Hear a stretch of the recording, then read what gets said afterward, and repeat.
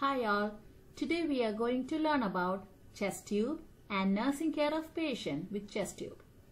What is a chest tube? It is a tube that is inserted into pleural space or cavity to drain air or fluid, and it helps lung to re-expand. It is also inserted into mediastinum to drain fluid after cardiac surgery. What is mediastinum? It is the space under sternum or center of the thoracic cavity. Now, what is pleural space?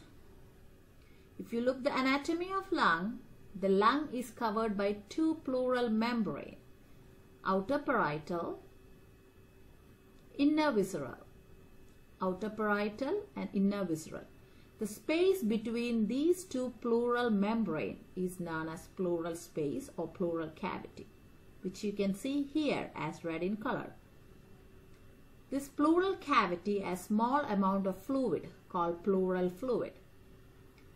It acts as a lubricant when these two membranes glide in opposite direction when we breathe in and out, creating a negative pressure in the pleural cavity, which helps to lung expand.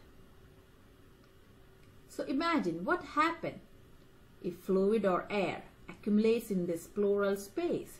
Definitely the pressure will increases, causing lung to collapse. Now let's see the indication of chest tube. Hemothorax, blood in pleural space.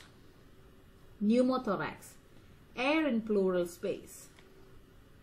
Pleural effusion, that is excessive fluid in pleural space. This can be hemothorax, as I mentioned earlier, blood. It can be pus or infection, which is called empyema, or chylothorax, that is lymphatic fluid in the pleural space. In these cases, chest tube is inserted to drain. It is also inserted after cardiac or lung surgery. Once the chest tube is inserted, it is connected to the drainage system. Now let's see what is drainage system. This is the picture of the drainage system. The chest tube is connected to a drainage system. This drainage system has three chambers. First is drainage chamber or collection chamber,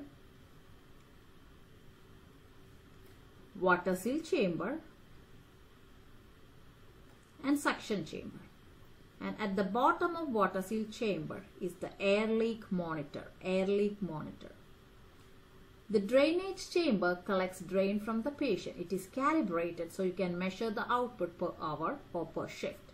And in case if there is excessive drainage, make sure you inform the physician. Now the water seal chamber.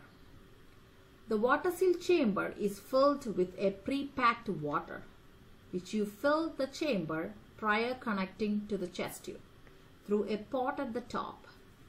And this water in the water seal chamber act as a one-way valve. It helps to prevent air from re-entering back to patient's lung.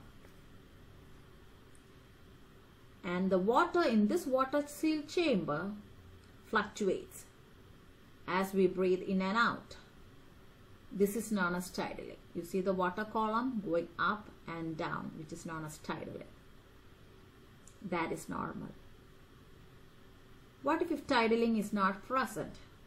That means either there is a kink in the tubing or the lung has re-expanded. So make sure all your connection or the tubing is free of kink and occlusions. Now the air leak monitor at the bottom, where you look for bubbling, air leak monitor. If you have a constant bubbling here, that means there is somewhere leak in the system.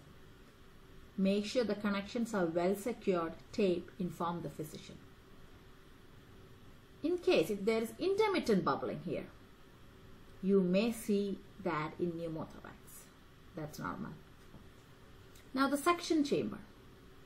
This drainage system can be to water seal or to suction. What is water seal? That means it drains by gravity. It is not connected to suction.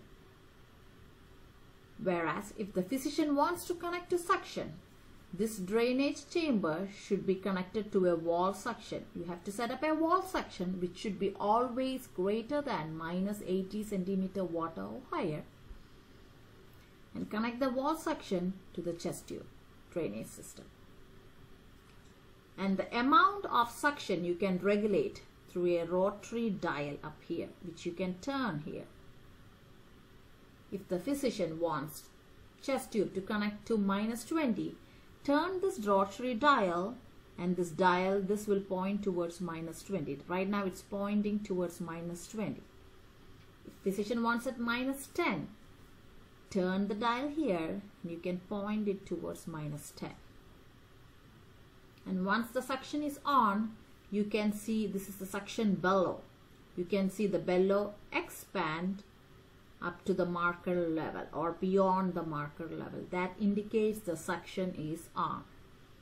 If the suction is not on, you may not see the suction bellow. It looks like accordion. You may not see this. And this is dry suction. So what is wet suction? In wet suction, as I mentioned earlier, the drainage system should be connected to wall suction. You can see the connection here. It should be connected to the wall suction. But in wet suction, there is water, and height of the water column regulates the suction. Whereas in dry suction, there is a rotary dial and a suction bellow. Whereas in wet suction, there is no rotary dial, no bellow. Instead, there is a water column, and the height of the water decides or regulates the suction. If the physician wants at minus 10, there is calibration, there is marking at the side, fill the water level up to minus 10. If the physician wants at minus 20, fill the water level up to minus 20. And once the suction is on, you may see a continuous bubbling in the suction chamber. So continuous bubbling in the suction chamber, that is normal. Always make sure in your shift the water column height is adequate, because this water may evaporate over time. Now let's see the nursing care of patient with chest tube. When you have a patient with chest tube, you have to monitor the respiratory rate, pulse oximetry, breath sounds. Assess the insertion site. Make sure the dressing is clean, dry, intact. Monitor the drainage, amount and color. If in case there is excessive drainage, inform the physician. Assess for subacute emphysema. What is subacute emphysema? That is, air gets trapped in the subcutaneous layer of the skin.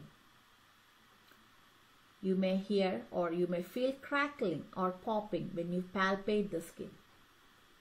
Make sure the connection, the tubing are free of kinks, occlusions and dependent loops. Always keep the drainage system below patient chest level and in upright position. Do not milk or strip the chest tube. See the physician order. Do not clamp unless ordered by the physician. Encourage cough, deep breathing exercises. You should always have sterile water, gauze tape, that is occlusive dressing at the bedside. In case if the chest tube becomes dislodged, cover the dressing site. Cover the site with sterile dressing and tape on 3 sides. It allows air to escape and prevent tension pneumothorax. Immediately inform physician. What if system breaks? Insert 1-inch tube into the bottle of sterile water. It acts as a water seal. That means it prevents air from re-entering back to patient lung. Get a new system, connect and inform physician. Hopefully you understood more about chest tube and nursing care of patient with chest tube. Thank you for watching my video.